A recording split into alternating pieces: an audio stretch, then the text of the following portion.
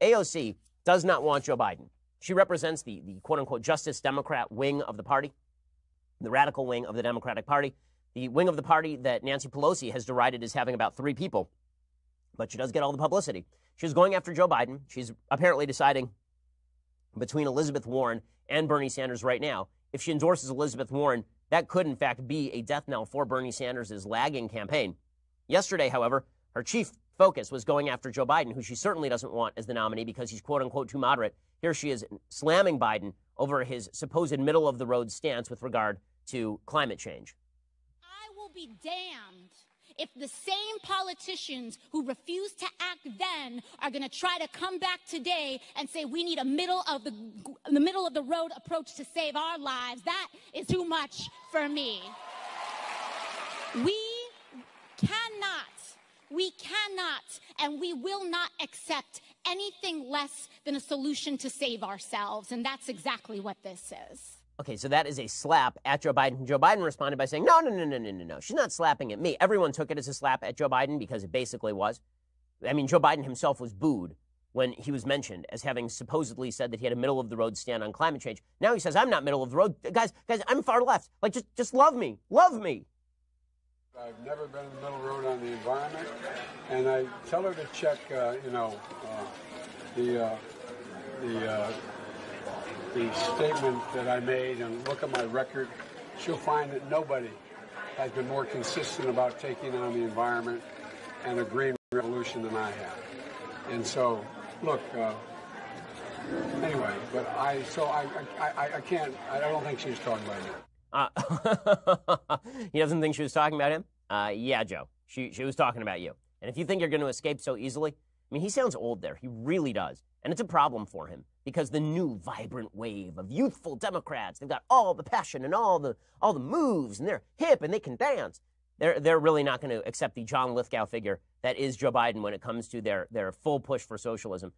And Joe Biden, again, he is trying to escape the ramifications of the fact that he is moderate enough to win a general election, but too moderate for the excited wing of his base. And that does make a difference, right? If your base is not super excited about you, if they are mostly motivated by how much they don't like the other guy, they better hate that guy with a rampant passion. And they better feel like it's an emergency. Like if the economy is good, and if things are generally okay in their lives, and they just don't really like Trump very much, I'm not sure that is enough to get them over the hump. That means that you have to have one of two things, either broad public appeal or a very, very excited base, right? Donald Trump barely got over the hump against a candidate the Republicans loathed, Hillary Clinton, because there was a segment of the base that was super excited about Donald Trump. Okay? I'm not sure who in the Democratic base is super excited about Joe Biden. They hope that he has broad appeal. The problem is that he may have to choose between the broad appeal and the very excited base. You know, the people who are going to go knock on doors, the people who are going to spend their days phone banking. Are those people going to do that for Joe Biden? It's a serious question. And AOC, Bernie Sanders, they're ripping on Joe Biden about this. Here's Bernie Sanders subtweeting Joe Biden on climate change. When you're dealing with the future of the planet and making sure that our kids and our grandchildren have a healthy and habitable world in which to live, I don't know how you go too far.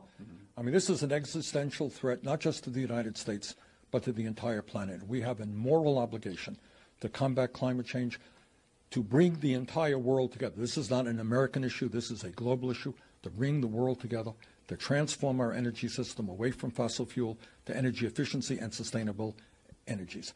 And to me, we don't have a choice. We don't have a choice. We have to not elect Joe Biden. It's the only way.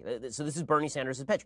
And also it's Bernie Sanders who's pushing Medicare for all, a proposal so popular with the Democratic base that all of the fence sitters like Kamala Harris have come down in favor of it, at least when they're not against it. Joe Biden, however, has said that he does not support turning Medicare into a national health insurance program for everyone because, quote, the vast majority of people are satisfied with their own health care system today. He said he favors making a Medicare option available to all people in which you'd be able to keep your own insurance if you are satisfied. So he is in favor of a, quote, unquote, public option. But the problem with the, quote, unquote, public option is that if people are opting into Medicare and doctors are not taking Medicare, well, then you're not going to be getting very good care through Medicare. It's one of the reasons why people like people like Bernie Sanders, who are Medicare for all proponents, have said we need to eliminate private health insurance as an option because too many healthy people are going to be buying private health insurance. And that means that Medicare for all is going to be incredibly expensive. Basically, the only people who are going to get Medicare for all or Medicare for a public option, are going to be high-risk people. So the government absorbs the cost for all the high-risk people. The reimbursement rates are too low. Those people still can't get care from the doctors that they want. So we have to force everyone into one giant pool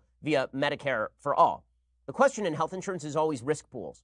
And the problem is that if you bifurcate the risk pools into healthy people and non-healthy people, and the non-healthy people end up on the government dole, and the healthy people all end up getting private health insurance, then the government ends up footing an enormous, enormous burden in order to get those people health care in the first place. So that is why the Joe Biden plan has largely been opposed by Democrats. On the other hand, it's been opposed by Republicans, the public option, because there is the looming risk that public option quickly turns into Medicare for all, because the government can also subsidize at a rate that no one else can. So you could see a world where the government starts subsidizing Medicare for the public option, and everybody simply dumps their private health insurance. Employers start dumping private health insurance and tossing people onto the Medicare rolls, and private insurance industry dies, and then doctors are basically roped into de facto Medicare for all. So Joe Biden has picked the least popular option. The public option is actually the least popular option. There's Medicare for all. Hardcore Bernieites love that. And then there's private health insurance without a public option, and Republicans are generally in favor of that. And then there is the public option, which is so unpopular that Barack Obama couldn't even get a public option through his own party. Right? He controlled the Senate and the House. He could not get a public option through his own party. That is Joe Biden's position, because he's quote unquote moderate.